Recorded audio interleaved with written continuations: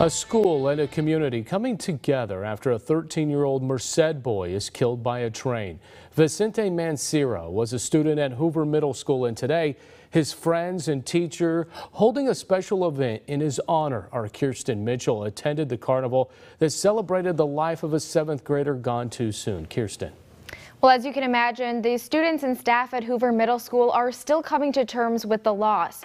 They also held a memorial service this afternoon with Mancera's family, all to show support for each other and to remember the young teen. What flavor do you want? A school carnival isn't complete without snow cones, good music, and a teacher getting pie to the face. But the price to get into Hoover Middle School's carnival is paying for more than just fun and games. He's the best person I've ever known. It's going to pay for the funeral of one of their own, 7th grader Vicente Mancera, who was hit and killed by a train on May 2nd after school. We used to play football, sometimes basketball.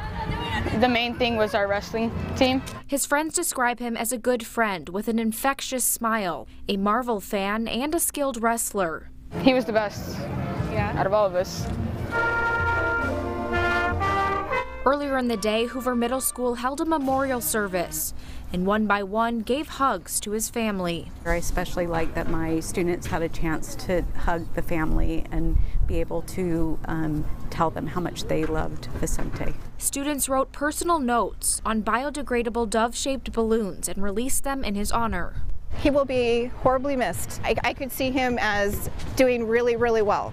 And I'm very sad that he won't be able to fulfill his potential. Vicente was reportedly wearing headphones at the time of the accident. Teachers and staff every day reminding students to be safe around the train tracks to prevent a tragic accident like this from happening again.